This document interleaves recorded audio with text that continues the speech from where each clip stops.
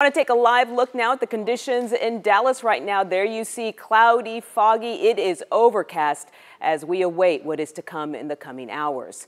Well, the Dallas City Council wrapped up a meeting not too long ago to update us on the city's storm preparation. The city says Oncor crews are in place throughout Dallas in case power is lost anywhere, and that all the prep work is complete.